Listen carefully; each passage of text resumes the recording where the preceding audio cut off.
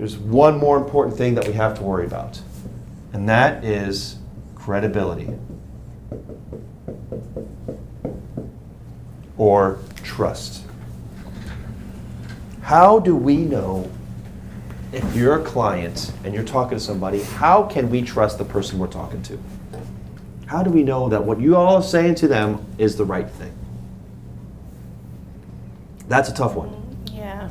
That's what you're going to be working with the most, is when you're addressing cost or you're addressing coverage. You guys are going to be hitting it out of the park because the script is going to help you and your conversations of building rapport. Like, we're already having a nice conversation. I like you guys already, and we've talked for 25 minutes. Okay, I'll buy something from you right now. But it's because I trust you. Okay, when you're talking to people on the phone, which will start this afternoon, you are going to be like, okay, I'm going to give them this information, I'm going to help provide resources, I'm going to do whatever I can. But how do we know that what we're telling them, they are receiving or they are processing because they trust us? Yeah. How do we do that? Ask questions. Okay, questions. Get them to open up. Yeah, I was gonna say Okay. build a personal relationship. Okay. Build rapport. Over the yeah, building. Okay, all this stuff, rapport, relationship. I mean, we are on the phone. You know, like Yeah. think about it. Like, you guys get solicitation calls, right? Buying stuff. Think about this for a second. I'll ask one of y'all. Whoever wants to go first. When you're getting a solicitation call, okay, it could say spam or it could be a number that pops up and they're trying to sell you something. The majority of the time, and I could be wrong, but the majority of the time you're like, no thank you, and you hang up, right? Yeah. Okay, yes. Damn, I don't even answer. If it says spam, you don't even answer, right? Can you remember a time where a solicitor called and you stayed on the phone with them? No. Never? No. All right, you don't count. Only one time. That's okay. Okay, so we'll go with you. And they did not get me to buy the product, Yeah. but she was so sweet and she was so concerned about my household and what I had going on in my household that Right. we end up having like a whole conversation, and she's emailed me information and Yeah. everything. So her goal got across. She was able to finish her pitch. Right, And then, right. But you stayed and listened. Yeah. Why? Because she was more concerned about what I had going on, and like it was. You can tell she wasn't just trying to sell me something. She's She sincere. was, yeah, she was She had- sincere. that's right. She was listening to you. She's Yeah. asking, like you said, she's asking questions. Yeah.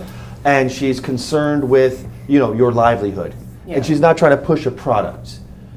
All right, what about you? What was the call that you stayed on and listened, at least? Same thing. Yeah. If they just seem sincere, truly trying to help out and not being a salesperson, that's Yeah. the main thing I think that every salesperson needs to realize when we're trying to sell something, Don't is be not come across as a salesperson. Even Yeah. though that is our goal, Yeah. It the is. first priority should be to take care of the client.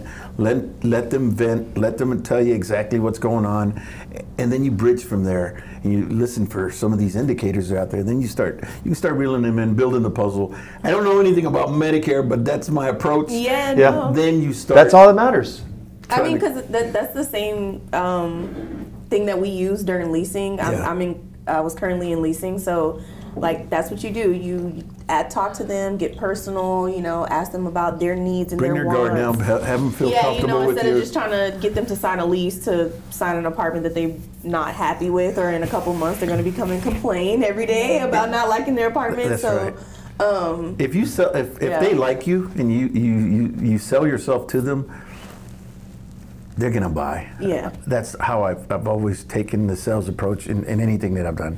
If you come across as likable and not this sleazy vacuum car salesman type of person, Yeah. are you here to buy today, or are you just looking? It's just turnoffs. Yeah. But they're more likely to listen to you, and you have a better chance of closing the deal. Yeah. That's good.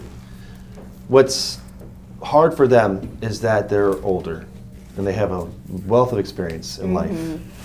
And not everybody's going to trust you, okay, no matter how sincere you sound on the phone. The only thing that we have is our voice in these. And when they're talking to clients and people, if you're listening at home for clients, you're going to hear something right away saying like, okay, I'm here to help, I'm here to do this. But if they're constantly telling you what to do, they're not going to listen. Yeah. You have to ask questions. I like your philosophy of asking questions. How does that work for you? It honestly works really well. It gets people to open up a lot easier, and by asking questions too, like you can relate yourself into those questions and just relate the two of y'all together, and that's going to build trust between them. And the asking questions thing, and then also like changing your tonality and always using tonality, because they'll be able to hear tonality like over the phone. Yeah. Mm-hmm. Oh, Yeah, that's so great. Experience. Yeah, one thing I used to be an assistant manager. One thing I used to tell the leasing agents is make sure you smile on the other end of the phone, Yeah. because regardless on what you think you sound like, people can tell if you have an attitude. People can tell if you don't want to talk. People can tell if you're getting irritated. So Yeah. try and be as happy as you can on the other side of the phone if everything is not going the way you want it, even Yeah. though, you know. Yeah. That's and Frank, our CSO, he'll always use this line. He's like, the number one rule of being a salesman is don't sell.